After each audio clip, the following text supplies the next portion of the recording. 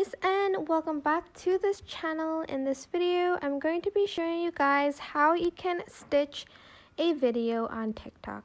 So find a video that you want to stitch and also make sure you can stitch that video because sometimes people turn off that option. Select the share button on that video and click on the stitch button.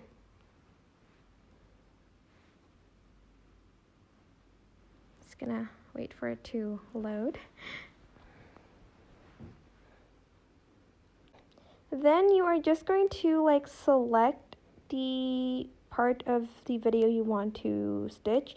You can only select 5 seconds. You can make the video even shorter by adjusting the clip, but you can only select 5 seconds of their video. So do that and press next.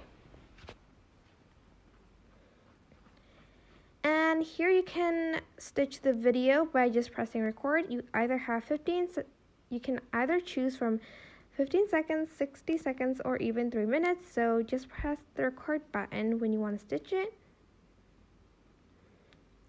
And then you are just going, okay, I need to record more.